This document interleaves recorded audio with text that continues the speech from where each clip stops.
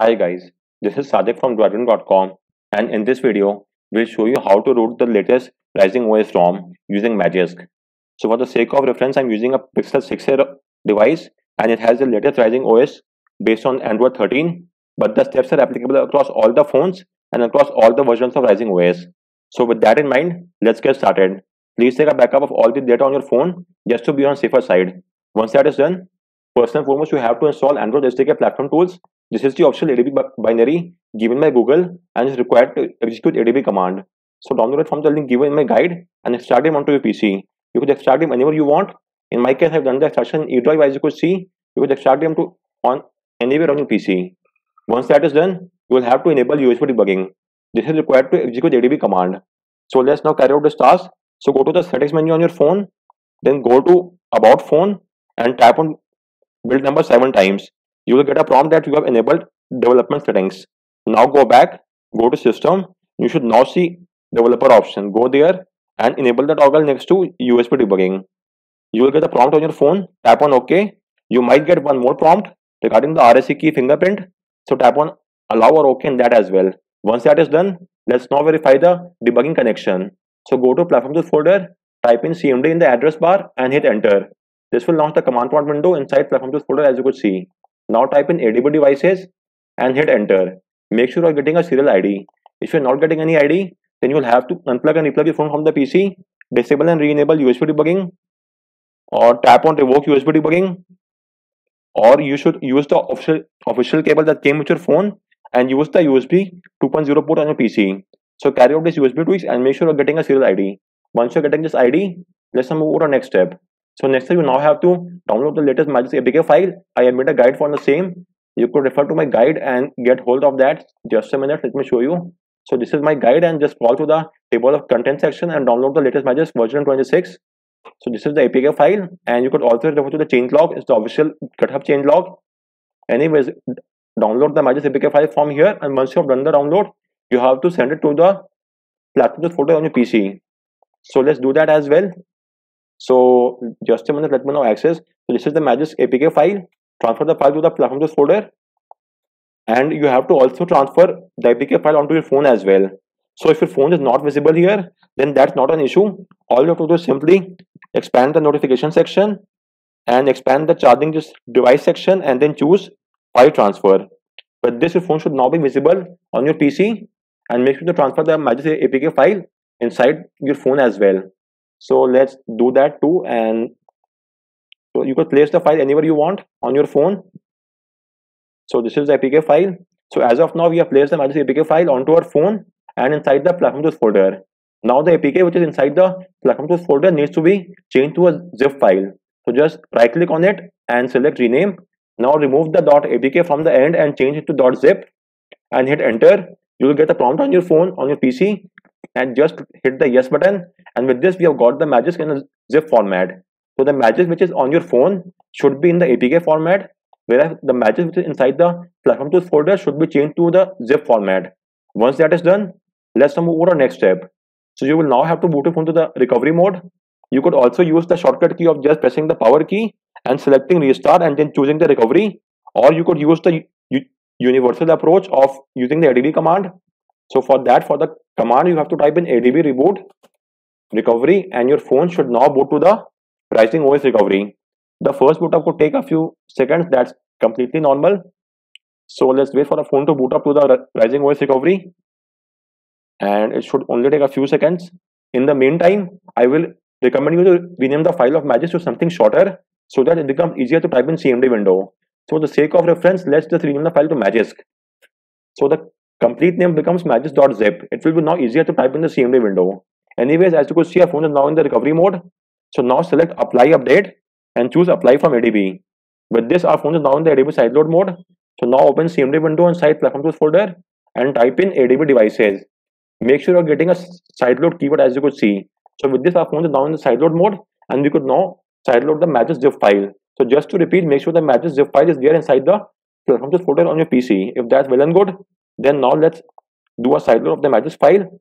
So type in ADB sideload and name of the file which is magisk.zip and hit enter. The sideloading will now begin. And as you could see, the flashing is now started. In the CMD window, the process might get stuck at 34%. That's completely normal. You could keep a track of the flashing from your phone itself. And overall, I guess it takes around 15 to 20 seconds for the flashing to complete. And with this, your phone will then be booted to the recovery mode itself. And as you could see, we have got the install complete with status 0. So once that is done, you could now tap on reboot system now, and your phone should now boot to the OS. Do keep in mind that as of now, Magisk has only been installed in the backend. In the front end, we might not have any GUI to interact with. So we now have to install the Magisk APK file as well. And that is the reason why we have transferred the Magisk APK file onto our phone. Because the flashing is now done only in the backend. In the front end, we might not have the Magisk app as well. So we will now have to install the Magisk app as well. So let's first verify the same and then we'll show you. So let me unlock the phone. And as you could see, we don't have the Magisk APK as of now. So let's now install the APK file. Make sure you have transferred the APK file onto your phone. Once that is done, let's now access the Magisk app from here and tap on continue, then hit install. But this, the Magisk will now be installed onto our phone. Then tap on open and it will now bring up a prompt that it requires additional setup. Just tap on OK and Magisk will now reboot your phone within 5 seconds and it will then flash and install the required dependency. Please don't interact with your phone while the flashing is going on. The flashing usually takes around 5 to 10 seconds, and once that is done, your phone will then automatically boot to the OS. The first boot up might again take a few seconds because it has just patched and flashed the patch boot img file. So do keep in mind that the flashing and the first boot up after the flashing could take a few additional seconds. That's completely normal. So let's wait our phone to boot up and then we'll verify the process. So let's now unlock my phone, and as of now, as you can see, we have got the Magisk app. Let me bring it to the home screen. So let's launch the Magisk app and you might get one more prompt. So this time tap on OK and now select direct install. If you don't get any prompt, then you could directly tap on install next to Magisk and select direct install recommended. Then tap on let's go. Magisk will now flash the newly patched boot img file. As you can see, flashing is now done and you could now tap on the reboot button. So hit reboot and your phone will now boot to the rooted OS. This time around, the root will be completed successfully. And as before, this boot might also take a few additional seconds. That's completely normal. So let's wait for the phone to boot up and then I'll show you the next process.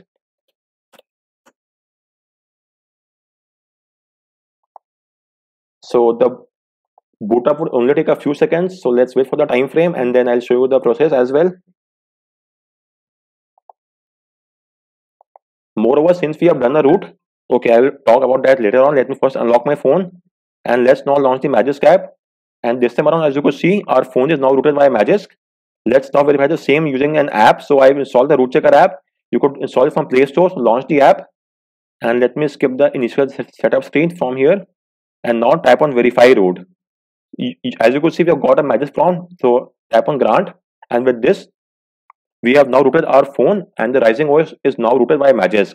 But as you might be aware, since we have rooted our phone, it might have tripped the SafetyNet test as well. So let's first verify if the SafetyNet tests are failing or passing. If it's failing, then we will pass those tests as well. So for that, I'm using the Yasnak app. You can install the app from Play Store. So install the app, go online and tap on run SafetyNet test. It will now run the test, and as of now, both the basic integrity and CTS profile match tests are failing. So as of now, you will not be able to use any banking and payment app. So let's now pass both this test. So let's get started. First and foremost, please take a backup of all the data on your phone just to be on the safer side. And then let's get started with the guide. So first of all, you have to hide the Magisk app. So launch the Magisk app, then tap on the settings icon at the top right. Then go to the hide the Magisk app and give it any name of your choice. So for the sake of convenience, let me now rename it to Dwidwin. You could give it any name of your choice, whatever you want. So just a minute. So once you rename it, tap on OK and it will now hide the Magisk app and it will only take a few seconds. So as you will get a prompt to add a shortcut to home screen. I don't want a shortcut, so I'm tapping on cancel. Let me now show you. As you could see, the Magisk app is now hidden. The app icon is gone and the name has been renamed to Dwidwin. Let me bring the app to home screen. So from now onwards, this is our new Magisk app. Next up, let's now move to the next step. You now have to add the system host module. So tap on the settings icon then just tap on systemless host and the module will be added. So go to the module section and make sure that the module is now up and running. Once that is done, let's now move over to the next step. So you now have to enable Zygisk. So again, as you could see, currently it's showing no next to Zygisk. So let's now enable Zygisk as well. So tap on the settings icon. Then you have to enable the toggle next to Zygisk. It will now ask you to restart your phone. We will not do a restart now. We will do a restart after flashing a module. So let's now flash the module. The module which will be flashing is named as the SafetyNet Test module. So make sure to download this new module, which is the version 3.0. So transfer the module onto your phone. For that, expand the notification section and select charging this device and choose file transfer, and your phone should now be visible on your PC. So download the file and transfer the file onto your phone. Let me now transfer this file. It's the Universal SafetyNet Fix module. So this is the mod. Copy it and then send it to your phone. You could place them anywhere on your phone where you want and paste the file here. Once we have got the module, let's now flash the module via Magisk. So launch the Magisk app. Then you have to go to the module section and tap on install from storage. Now you have to select the module. So it's the Universal SafetyNet Fix module. Select it and then tap on OK in the prompt that appears, and the module will now be flashed. Once that is done, you have to tap on reboot. So we are doing a reboot after enabling Zygisk and after flashing the module. So we have combined two steps into one, and then we are doing a reboot just to save some time. So after flashing the module, the first boot up might take a few additional seconds. That's completely normal. After that, we will now proceed ahead and then enable the denial list onto our phone as well. So first off, let's wait for our phone to boot to the OS. So the first boot up could take a few additional seconds. Let's wait for the time frame and then we'll carry out the rest of the steps. I have linked all this guide in the description as well. You could refer to my guide to root the phone and pass the SafetyNet test. You could refer to my guide and do the job as well. Anyways, now launch the Magisk app and go to the module section and make sure both the SafetyNet Fix module and the systemless host module are up and running. Once both these modules are activated, now tap on the settings icon in the top right, and now you have to enable the toggle next to enforce denial list. Once that is done, go to configure denial list, and now tap on the overflow icon and select show system apps. With this, all the system apps are now visible. So you now have to hide the root from the following three apps: Google Play Service, Google Play Store, Google Service Framework, and the Google Play Protect service. This is only available on some ROM. So if it's there on our ROM, then you have to hide the root from this app as well. So let's now get started. First off, let's search for the Play service. So go there and make sure to enable the service of all the toggles on the Play service. Next up, let's do so for Play Store as well. So expand it and enable all its services. Then we have the Google Services Framework. So let's search for that framework app. So expand it and enable the toggle next to all the services. Then last is the Google Play Protect service. So let's search for Play Protect. So the Play Protect is not there in this ROM, so that's not an issue. You could simply skip this. So we only have to hide the root from these three apps, and after that you have to hide the root from the banking and payment app of your choice. So do that as well, and once that is done, you now have to remove the data of all these apps. So let's do that as well. So go to the settings menu. From there you have to go to apps and see all apps. Then tap on the overflow icon and select show system. So let's first remove the data of Play service. So search for the Play service app, then go to storage and cache, then go to clear manage space and tap on clear all data and hit OK. Next up, you have to do so for Play Store as well.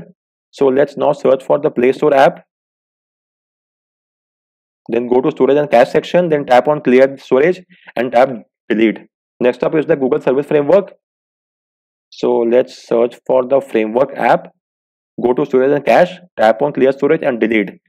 After that, we don't have the Play Protect service. You can skip this. Now you have to remove the data from those banking and payment apps from which you have hide the root. So make sure to remove the data of all those apps as well. Once that is done, you will now have to restart your phone. This restart is compulsory. So let's now restart our phone to the system. So let's wait for the time frame and then we will check out the result as well. And this time around, we should now be passing both the tests. So let's wait for the phone to boot to the OS, and then we'll verify the status of our phone. So the first boot up could take a few additional seconds. From the subsequent boot up, it will not take that much longer, and our phone should now boot to the OS. So I'll also have to discuss something very important. So let me discuss that as well.